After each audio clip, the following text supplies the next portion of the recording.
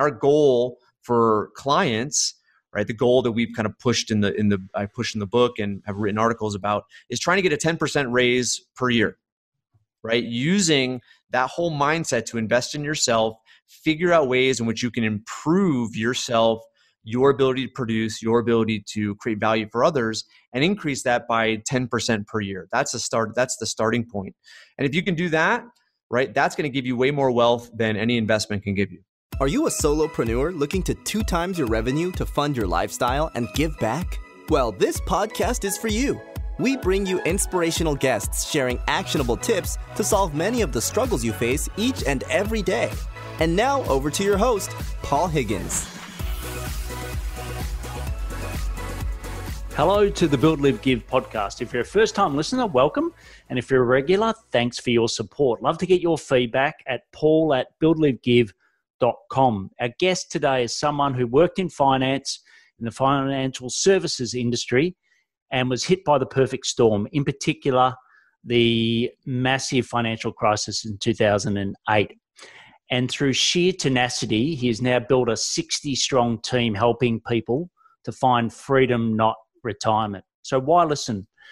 First is the importance of having coaches both in business and in personal life. The second is the hierarchy of wealth, the 60-40 split. You'll learn a lot about that. And the third thing is how to use top grading to pick the right people in life. And this also includes the people that manage your money.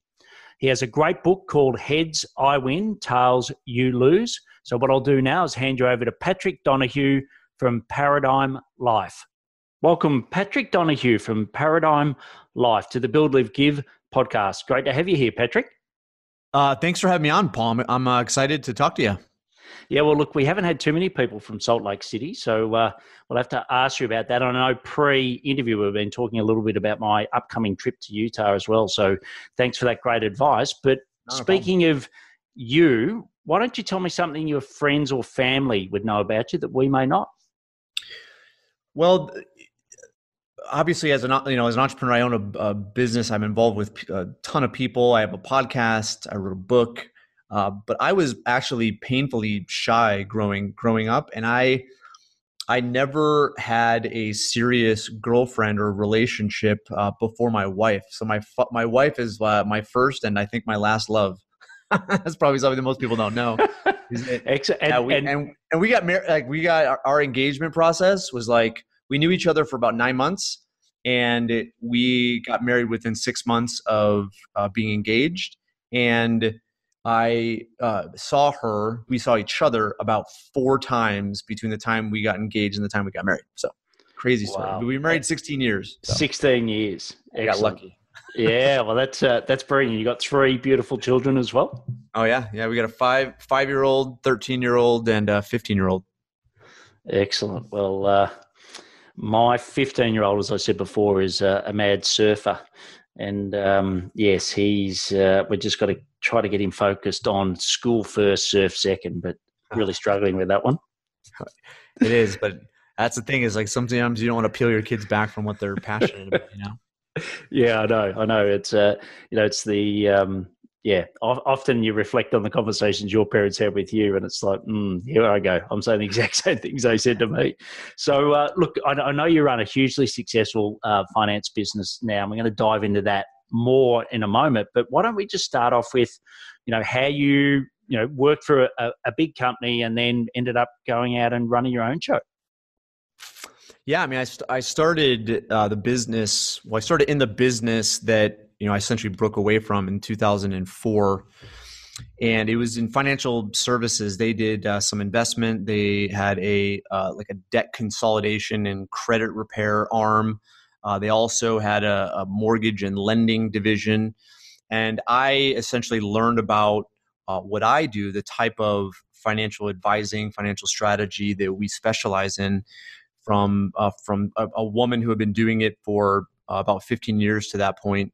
And that was in 2006. And in 2007, I decided to essentially create a business underneath this, this kind of corporate umbrella. And it went awesome, but obviously 2007 was, the last year before the crazy financial crisis. And so during that couple of years, I essentially broke away and bought myself out of that umbrella company, and then have been on my own since about 2009. But officially, the business started in 2007. Great. And how everyone's got their tale or story from 2008, but what was yours? What did you see, especially being in financial services? How tricky did it get for some of your clients? Well, it was crazy. It was, basically a perfect storm. And I would say the convergence of multiple storms for me. I had two little kids. I also had never run a business by myself. And I also did not understand the legal framework in which I created the business with this umbrella. And I, essentially agreed to things that knowing I would have not knowingly done it if I had it run by an attorney.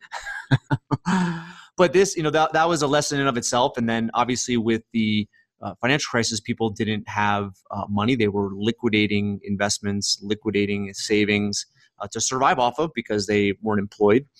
And then obviously getting people to do more and to save was a challenge as well. So it was one of those kind of perfect storms with a business failure as well as the economic environment not being fertile enough to really get a business to get off the ground. But it was there where I learned a lot of valuable lessons, and I think my tenacity to not give up definitely played a role in surviving, right? And I'm super glad I did. I mean, I was at a point where my wife was like, "You need to knock this off and go get a job, go work for somebody else," and and I almost did, but I'm very thankful I didn't. Yeah. So what advice? Because I've had that question from my wife several times.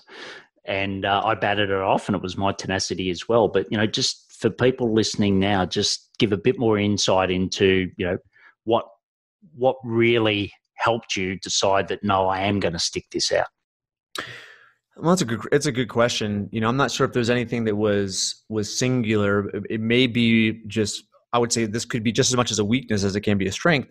But I don't give up. If something doesn't work, I was talking to you before, like, I grew up playing sports, and in the business world, golf is a sport that everybody, is accustomed to.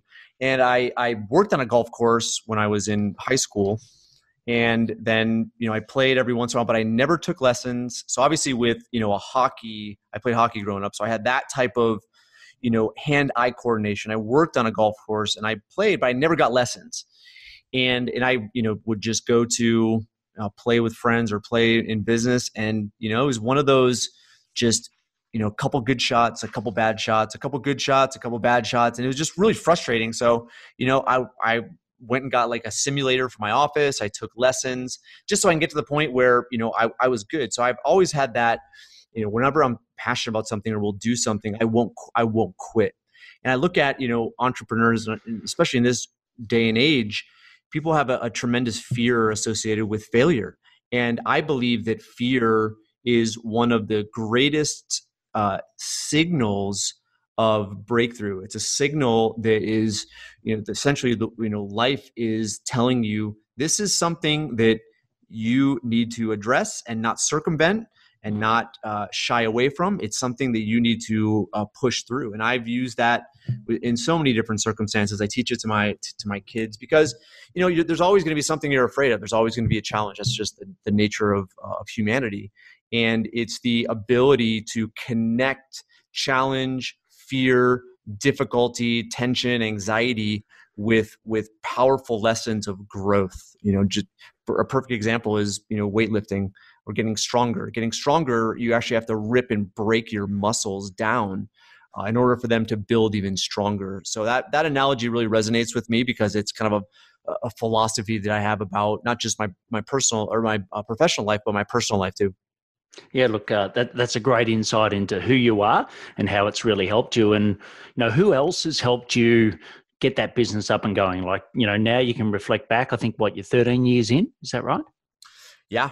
Yep. In the 14th year. Yeah, so. 14th year. So, I know now that you run a really big business, but who helped and supported you at those, in 2009, 10, 11, those really tough years? Well, the mentor that taught me really the financial strategies, she was, you're familiar with Robert Kiyosaki. She was Yeah. his first financial planner, financial advisor. And so she was definitely a sounding board for that period of time. But, it's interesting. I look at all the different challenges that I've had when I've made the decision to push through that, to face it, to tackle it, to overcome it. It's weird how just people show up in your life. And so that 2009, 2010, it was just me having the philosophy of not burning bridges, of maintaining relationships, of having integrity, of committing to what I had committed to, which is difficult, especially as a business is burning down around you. Mm-hmm. Through just a relationship, I formed a 9-month joint venture with a financial education group. And that is one of the things that saved me. And I have a relationship with this guy to this day. And in fact, I was with him last week in Hawaii at a conference. But relationships I consider as our most valuable asset. The relationships we have professionally, our reputation, what we do, our integrity. There's a saying that I love, which is, how you do everything or how you do anything is how you do everything.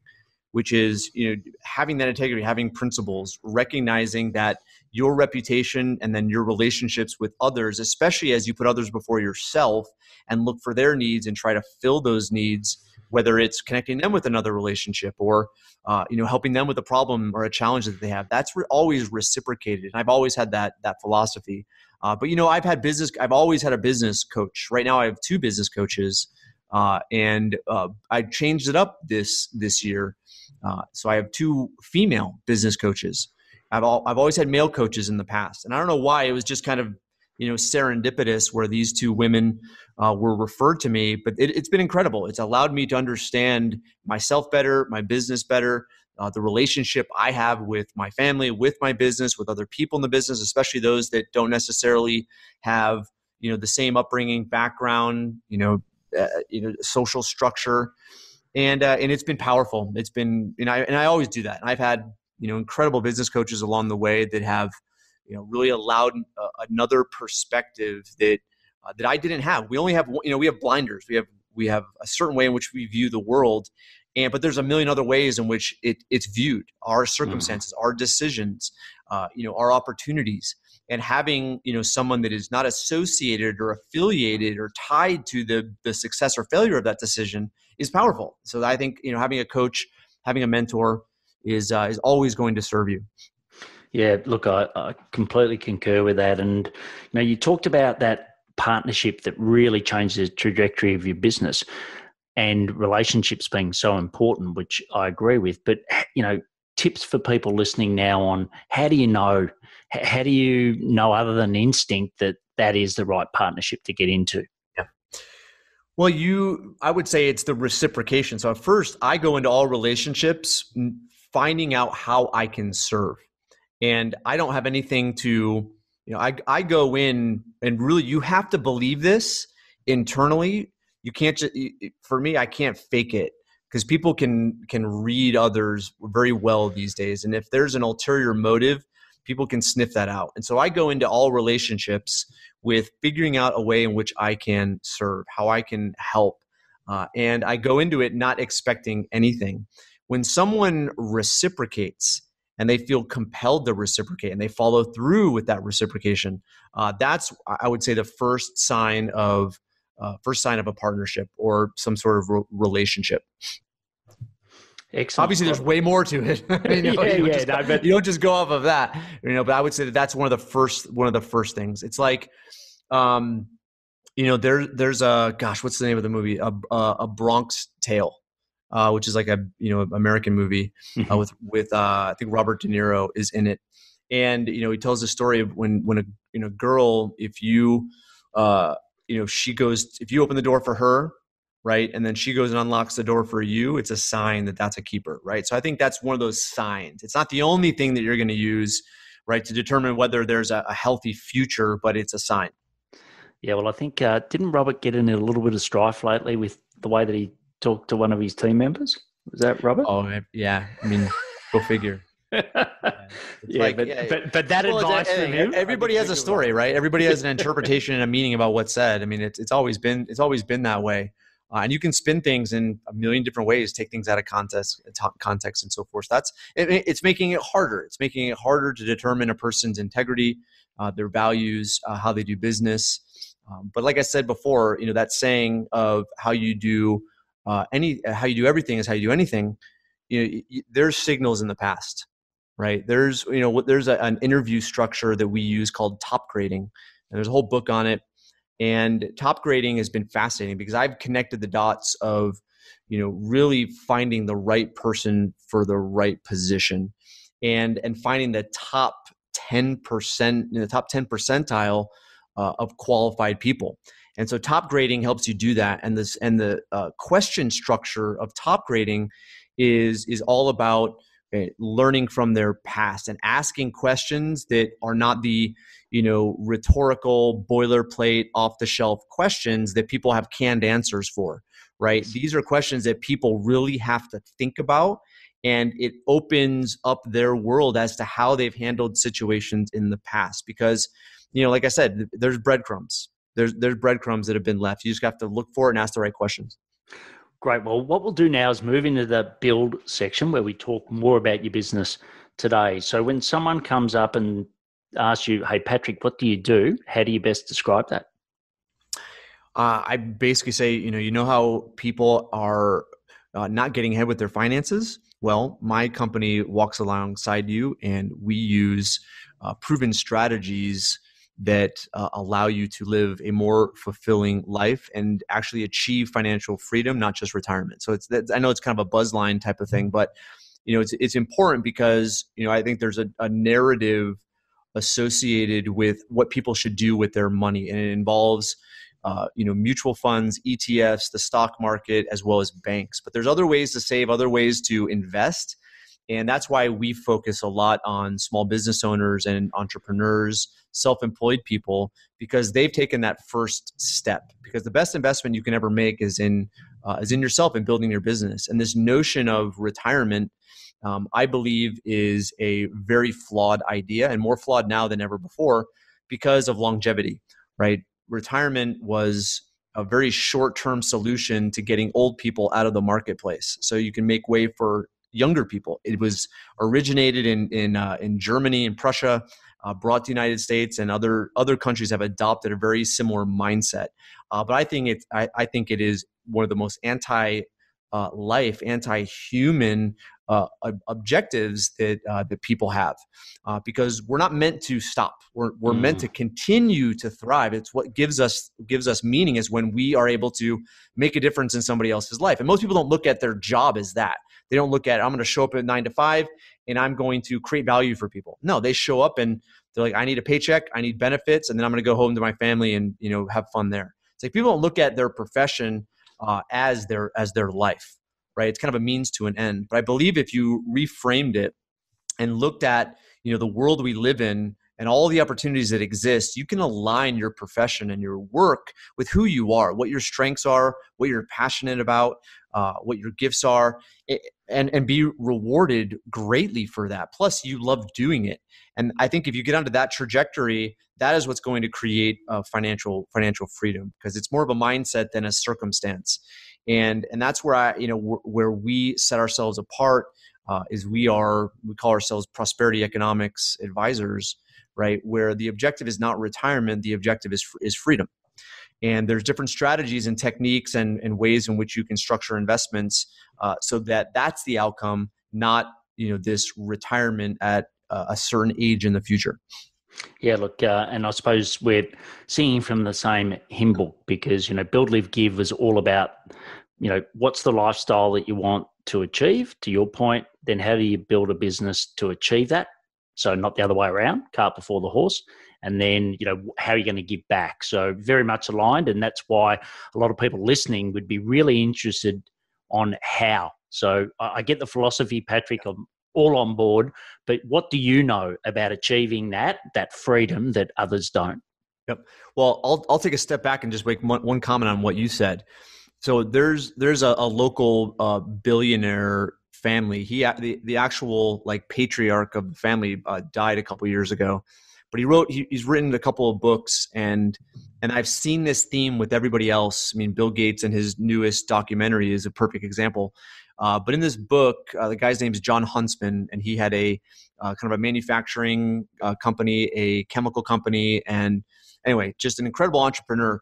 But in the book, he basically said that his philosophy wasn't work, make money, and then give. It was give. And he gave first. Even if he didn't have anything, he gave. And his means aligned with his ability to give. It's fascinating, right? And it's very difficult. It's very risky, and it's counterintuitive to what most people think. But I've seen that, and I'd be lying to say that I have adopted that mindset. But I look at, my relationships, I look at my team, and I try to give as much as possible, right? And then, the remuneration from that is what increases wealth. But as far as how is concerned, I mean, that's where I would start. I mean, I was saying before, how you go about doing it is knowing yourself and really being clear about what you want. Then being clear about, what strengths and abilities that you have and how they apply to the professional marketplace. And it's curious. I'm curious about, all sorts of, connections that people make. And I've seen them over and over and over again. But once they connect with those strengths, those abilities, those things they do well, when they get to do them for the benefit of others and they get paid for it, suddenly like life has more meaning, work has more meaning. And then it's the constant and never-ending improvement of that, which is a lifelong pursuit. That's the how. And as far as from a financial standpoint, what I look at, we created in the book that I wrote, we set up something called the hierarchy of wealth, which gives you a sequence of the assets that you acquire. And the first two tiers in that hierarchy, the two tiers that take priority, one is your, pretty much riskless type of investments, the investments that give the highest yield with the least amount or any amount of risk. Then on top of that, it's investing in the things that you have control over, right? Which is typically your business. It's also investment that you have expertise in. And that's really where you start. And that's 50 to 60% of a person's overall wealth as you look at what we recommend and advise. And then the tiers above that are the investments that you don't have control over. You're taking risk, you're rolling the dice. And that's where people usually start.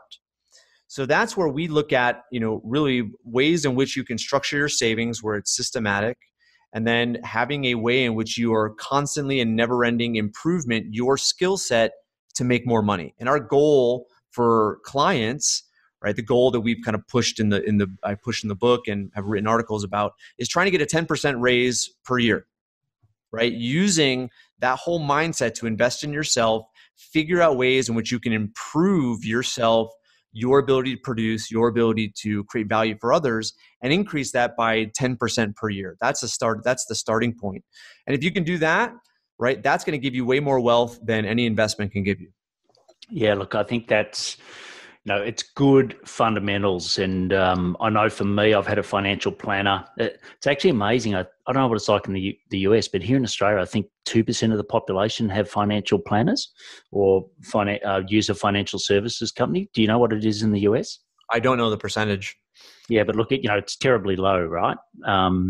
Well, here, what they do, usually most people use their retirement plans as the primary vehicle, and each company that has these plans has an administrator and a custodian that pretty much provide an advisor. It's not necessarily a one-on-one; it's more one-on-many. But usually, people have some sort of advice coming from that person. But I don't know the percentage off the top of my head. Yeah, but I think it's like you mentioned before about having two business coaches at the moment and always having coaches. I think for as myself, a solopreneur coming out of corporate, my greatest risk at the moment is my health and running the business. Mm-hmm. And there's a whole backstory there that I won't dive into, but I think therefore being really smart about where you invest your money outside of just you, I think is really important. And if you've got, I love that 60% rule and that's done. What are some of the areas at the moment that you see or you advise clients to go into in that 40%? Well, this is where we align education with the actual investment choice, right? So looking at the investment providers there, it could be in all the different asset classes. We have relationships with all those asset classes. It could be trading, right? Learning how to position portfolios and securities and hedge. We have a great partner we use for that. But it also could be real estate syndication. Okay, this is where it gets dicey because most syndications, which is essentially a person that is putting together an investment offering that is passive in nature for you, right? For me, that's the categorization of the tier above that whole 60%. So the categorization above is you're choosing an investment where you're giving up control and you're relinquishing it to somebody else. So now it becomes your responsibility to understand that person, understand the actual underlying investment, be educated about it, as well as know the structure of the underlying business. Because that's where I've seen most investments fail. It's not in the investment idea, it's the structure of the business behind the investment. But there's also, investments like life settlements. That's a big one recently, but you're also starting to see, fraud and misrepresentation and bad business in all of these areas, right? And that's what usually will collapse an investment or limit the returns. But life settlements is big because you have an aging population. So senior settlements are where a senior can, that has usually a life insurance policy, can sell it to a fund for money right now, and then the fund becomes the beneficiary of that policy.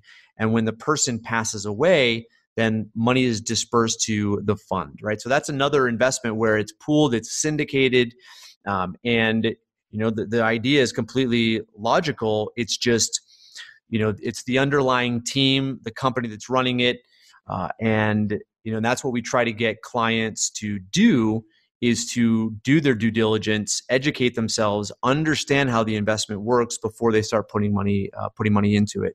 But we try to side with a person, essentially putting money into something they understand. And it's the idea of education that reduces risk. Well, it increases control and it reduces risk. But most people don't approach it that way. It's, this guy seems smart. It has a high rate of return. Okay, I'm going to do that, right? And it's that like risk part of our brain that dominates the decision-making process. And that is, mitigated or reduced based on the level of education you have, which we lead with.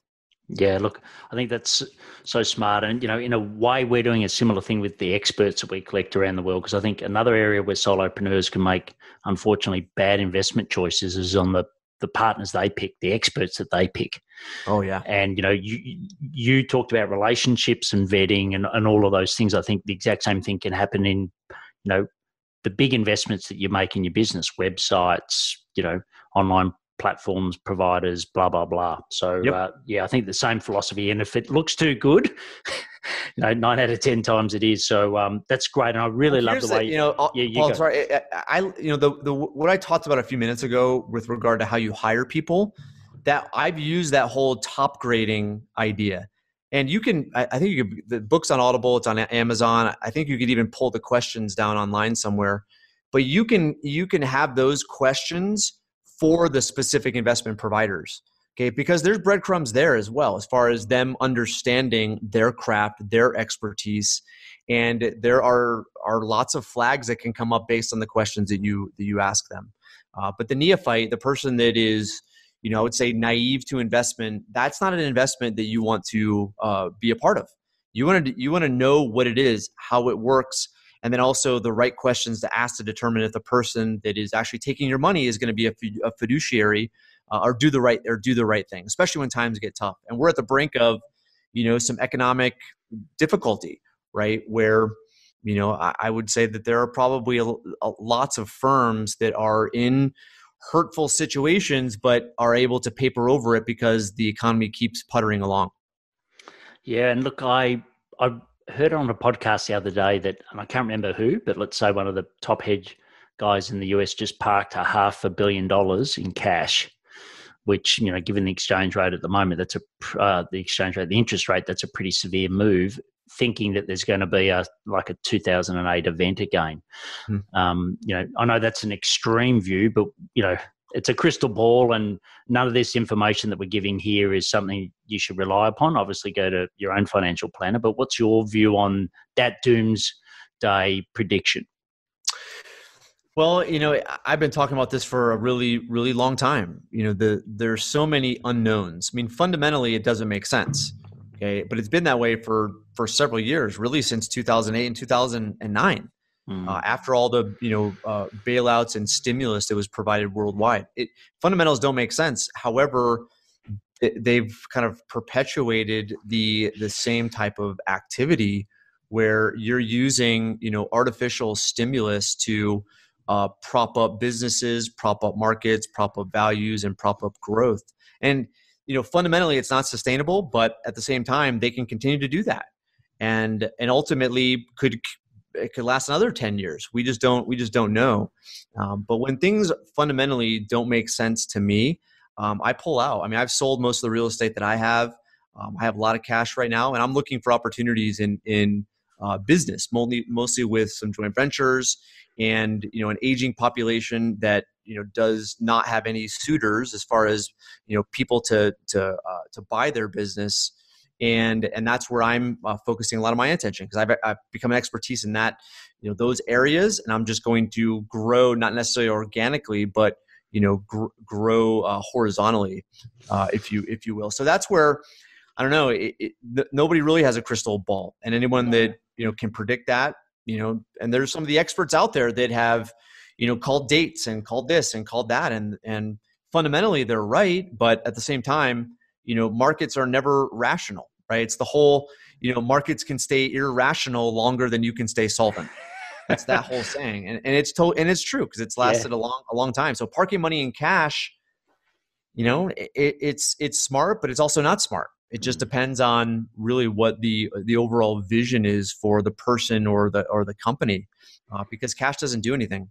Yeah, right? and I think the underlining message here is, get someone in your team that is the expert in this, So get a Patrick, get someone that is doing this every day rather than trying to do it yourself. And when I made that switch, it was probably, I can't remember, 2003, something like that. It's just made a world of difference. So I meet with my financial advisor, twice a year, and we always endorse his decisions, but his decisions are far better than the ones that I am. And the thing that generates all the money for him to do it is working in my business. So I'm much better working in and on my business than I am doing my financial planning. But look, we could go on forever on this. I have got some other questions I'd love to ask you, Patrick, and we'll have to have you back on, especially around buying businesses. That's something that I know a lot of people are interested in, where there is some subjectivity in the markets. Just the one question I would like to ask you, though, just before we go on, is, you talk about Wall Street don't always have your best interests at heart. Just tell me a little bit more about that, just quickly. Why don't they always have your best interests at heart? Well, they're for-profit businesses, right? And if you look at just human nature, people are hardwired to do what's best for them first, right? And looking at really where money is made in the market, it does not benefit. It benefits everybody else, and then at the end is when the investor is benefited. And it's just one of those.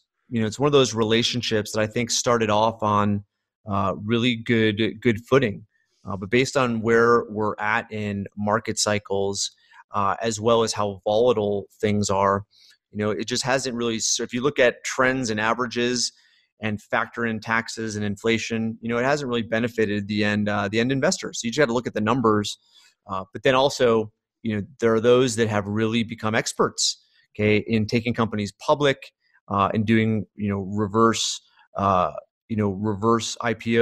and then restructuring, and then re-IPO. I mean, there's a lot of things out there that are taking advantage of just how big the capital markets are. but it's the businesses that are making the money. It's the traders that are making the money. The underlying, passive investor is the one that usually, gets taken to the cleaners. So it's the whole it's the pecking order, right? It's, the hierarchy associated with the investment world. Who's at the top? Who's next? Who's after that? Who's after that? And where do you stack? And usually the passive investor does not stack within the top, percentile where the money is made. And then also, again, it goes to the point before. People are earning money, deferring for a future period of time in which they're going to retire, right? And I think that philosophy is inherently flawed, and usually investment is set up for that purpose. However, if the idea is flawed, then you have to question the strategies that align with that idea. And that's where, I would say investment in business, investment in yourself to figure out how to make more money should be the majority of investment. And then finally, toward the end is where you make those investments that are more passive in nature. Great. Well, before we go into the live section, I'd like to tell you about my book called Build, Live, Give. I go through the lessons I learned from leaving Coca-Cola to run my own business, how I scaled and kept it going whilst going through my recent transplant. I give you the same 5 growth drivers, which I use to help hundreds of solopreneurs to build, live, and give. Just go to buildlivegive.com/book to get your copy today. And there'll also be links in the show notes, not just to that, but also everything else that Patrick and I have spoken about. So Patrick, the next section is the live section. Tell us about some of the daily habits which make you successful.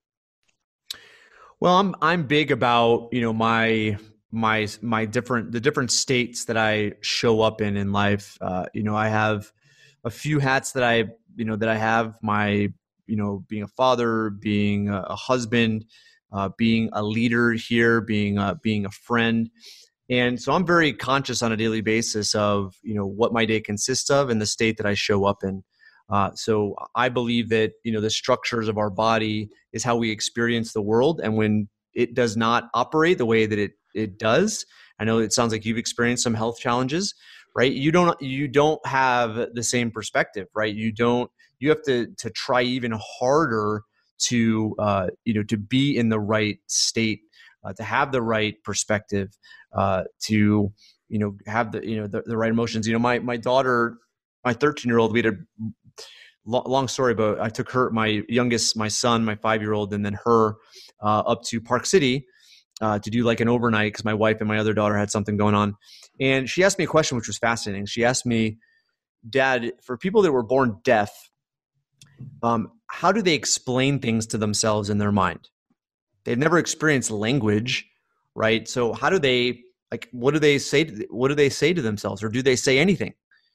And it's a fascinating question, right? But ultimately we're seeking emotion, and emotion comes from meaning, and meaning is described by words.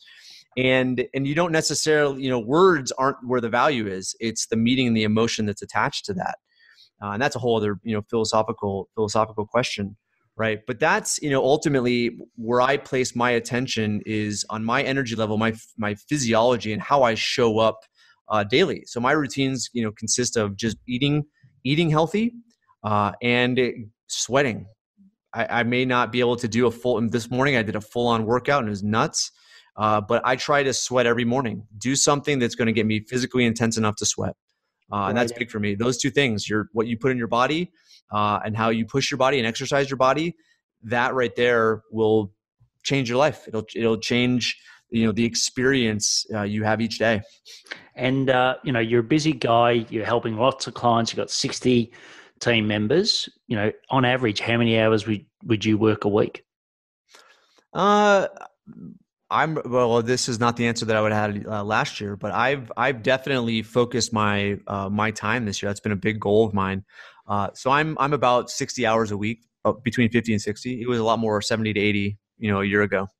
Right. And what's been the biggest changes you've implemented to reduce that by 20?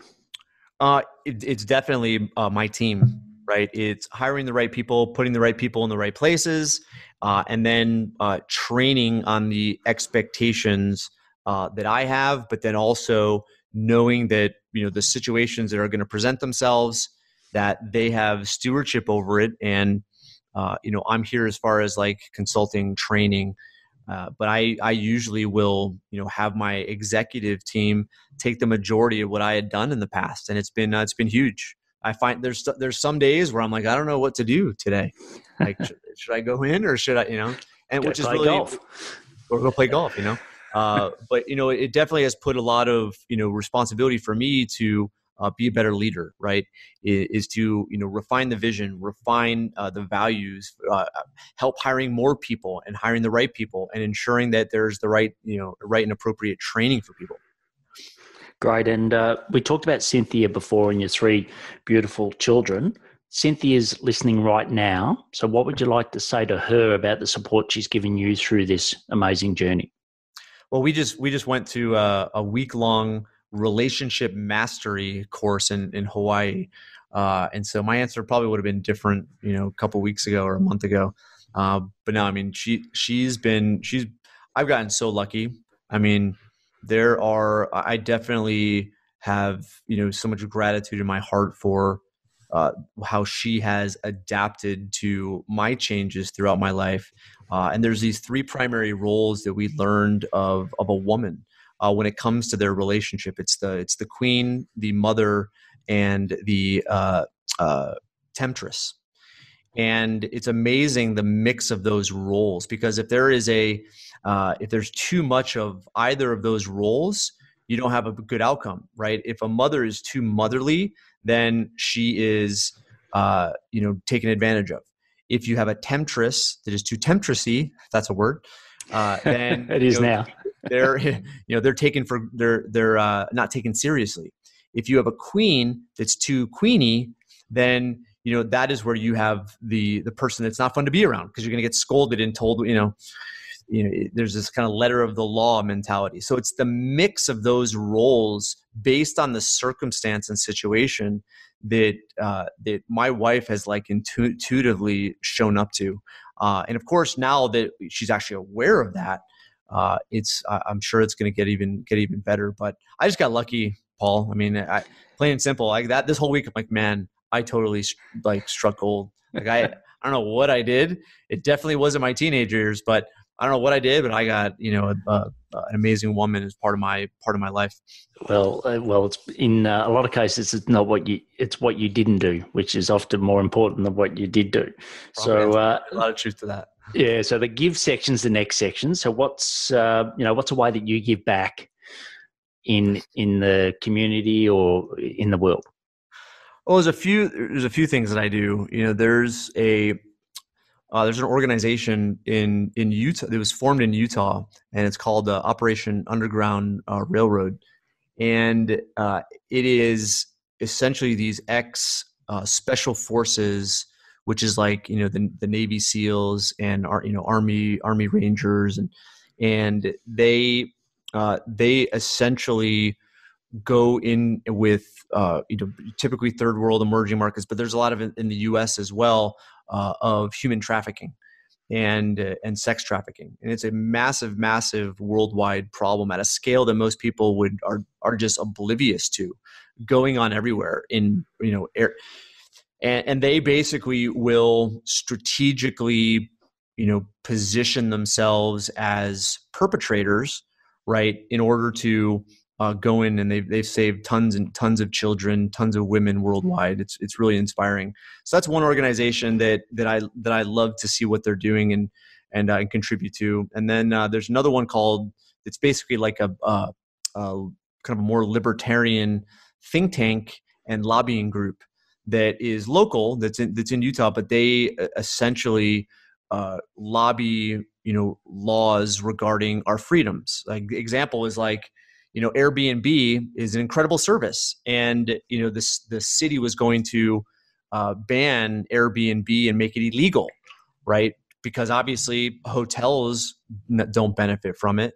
So they go in and they essentially fight for more freedoms, and also fight for laws that would prevent more freedom. So anyway, that's another group that I participate in. They're called Libertas, and then there's a group that's also here in Utah, a smaller nonprofit that my wife is on the board of, and they essentially provide money and funding for kids' education down in Mexico, as well as like usually holiday type of gifts and food. So those are just those are some of the ways in which I try to give, and we've gone down to this specific group called Stefano and done done some things down there in Mexico. They help with hospitals and health facilities and schools, mostly building and improving the facilities. So those are some of the things that I've done. Excellent. Well, you'd make John Hutzman very happy. So the last he built section, one of the best cancer institutes in the world, and so I've a little bit of ways to go. That's all. It's all relative, as you know, being a financial planner. So the last section is the action section, and I will need quick, rapid responses from you. But the first one is, what are your top 3 personal effectiveness tips? It's what I mentioned already. It's my morning routine is kind of having these like committed things that I will do every single day. And it's the idea of eating healthy and sweating. And then also I've committed to really understanding and improving the state in which I show up to circumstances, because circumstances are always going to change. There's, sometimes we have control over them, but my default position is I don't have control over the circumstance, but I do have control over the state in which I show up. And so I'm very aware of my physical presence, the words that I use, the focus that I have, especially when it comes to situations that would really throw me off, right? Make me emotionally off kilter. So those are the 2 things as far as my effectiveness is concerned that I'm super aware of. Great. And what's a bit of technology that you couldn't run your business without? I would say, so I have this like virtual whiteboard. It's like a drawing board called a Wacom tablet or Wacom tablet. I've heard pronounced a couple ways. But Camtasia, which is like a screen capture tool, and then Zoom. We're on Zoom right now. So Zoom is a huge tool as far as video conferencing, recording. I mean, if it weren't for Zoom, life would be more challenging for sure. Yeah, definitely. I can't even think of that. And what's the best source of new ideas for you and your business? For me, it's going to events. So I try to attend, anywhere between 3 to 6 personal development events per year. And in those events, it unplugs me from my routine. It unplugs me from the distractions of other things that I have going on. And that's where all of my ideas flow. So that's a big source of new ideas, is being around like-minded people at events where I'm learning, interacting, networking. And it's weird. It's just, there's a book called Where Good Ideas Come From. Can't remember the author, right? But it is that idea of, when you come together in a group, in a certain environment, right? Your mind operates differently. Things come to it that's different than, any other situation. So I try to put myself in those environments as often as possible. Brilliant. Well, look, I've saved the best and probably the hardest question to last, but what is the impact that you want to leave on the world? I look at the gifts that we have as human beings, and from my experience with a lot of different people, pain always comes from wanting the status quo. And what I would leave the world is that is one of life's paradoxes. I believe pain is going to be the catalyst for amazing freedom, growth, and life's fulfillment. And that's why I try to talk about as often as I can on the podcast and in the book, is to reframe what fear and pain is, right? And to create rules around it where those are the things you want to seek, as opposed to shy away from. I believe that through experiencing that is where you are going to understand more about yourself, understand more about what's possible for you. But I think, it's been framed in our day and age that that's what is bad, right? You don't want to have pain. You want to play it safe, right? And I just believe that is not what life is about. And those that I have seen make the biggest difference may not necessarily explain what I just said the same way, but in principle, it's the same, right? Amazing things happen because people are able to conquer fear. Fear is their friend, and their energy and their momentum, not this monster that you shy away from. Brilliant. Well said. So that and all the other great comments and the links that Patrick has mentioned will be in the show notes. So certainly go and look for them there. But you can find out more about the hierarchy of what was the hierarchy? The hierarchy of wealth. There you go. I can't even read my own writing. Yeah. So you can find that in his fantastic book. You can go to headsortailsiwin.com, or one word. Once again, we'll have the link in the show notes there. And you can also find out more about Patrick on his podcast and everything else. So that's on his website, which once again we'll have the links in the show notes. So Patrick, brilliant having you on. It's been a really interesting conversation. I think, you've shown here that it's more about just the finances. It's about the whole person. And I think a lot of people will get many great tips out of this conversation. So thanks for sharing today.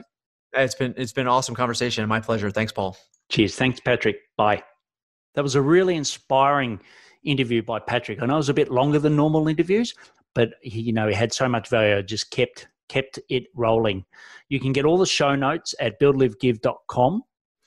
And if you believe someone would benefit from the show, I'd love if you could share it with them, and they'd certainly thank you for it as well. Patrick would love to get your feedback and appreciation on his interview. So all the links to contact him will be in the show notes. And you can also get the book mentioned in the podcast, Build, Live, Give. You can get that at buildlivegive.com/book. All of this and more will be in the show notes. Please take action to build new revenue streams to fund your lifestyle and give back. Thank you for listening to the Build, Live, Give podcast. If you like what you heard, please subscribe and leave us a review. It would mean the world to us.